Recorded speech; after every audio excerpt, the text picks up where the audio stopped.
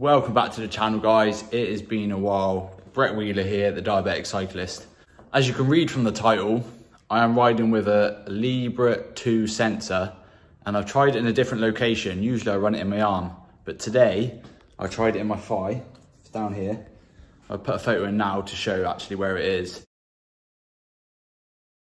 And I went out and wanted to try somewhere new because I've been using my arm for a while. As any road cyclist knows, the arms aren't the biggest sort of place for these sensors to go. So I wanted to try somewhere new, and to be honest, it was a massive fail. When I'm sat around, even stood here, I'm getting notifications, but while I'm riding, nothing comes through. I don't know whether, obviously there's a lot of blood pumping around in the legs, but the sensor's not picking up the readings. But literally while I'm sat talking to you guys, I'm getting notifications every minute, which is how I have the Libre set up on the Sugar app. So for anyone who runs maybe, or anyone who does cycling or any sports that make the blood pumps, I don't think the leg's a very good place. If you're at work and you're sat around, that sort of thing, ideal, it works perfectly. But while it's down here in the thigh, it's not connecting, it's not working while cycling. But if you're not an active person, by all means, try the leg. I might try the chest next time. I've heard reports of people trying it there and it seems to work. I'm going to put up a photo of how my readings usually look, and then I'm going to show you exactly how they looked in the ride. And you'll see there's big gaps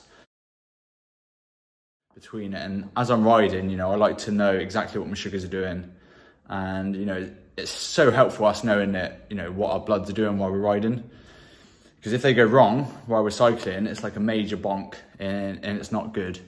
And, you know, I thought I'd put this up, and that for cycling, and the leg is a bit of a fail.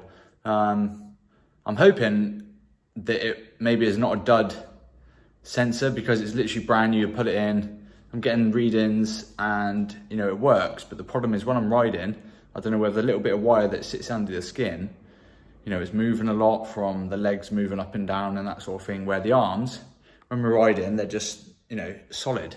They don't move, so the blood might not be getting affected as much. So, you know, I wanted to put it out there, put it on YouTube, so that if anyone else who does cycling or running, you know, they can check out what else is on YouTube. You know, I thought I'd put this up because I did a bit of searching and saw people using their thighs, but, you know, they want active people doing sports like road cycling, that sort of thing. So hopefully this is a bit useful for anyone looking to use their thighs for a new placement.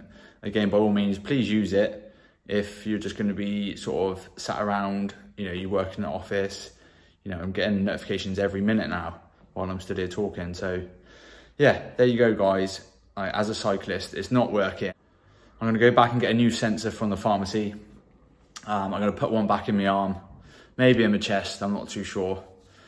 You know, I knock my chest quite a lot. I've got used to my arm, to be fair, which it worked all the time while cycling, but it's just, you know, on the back, sometimes you knock it. So yeah, if you like that sort of thing, I'm going to put a bit more out about my cycling and the diabetes, you know, what I eat, that sort of thing, while going out for riding and my training, and also some of the races. So yeah, cheers guys, thank you.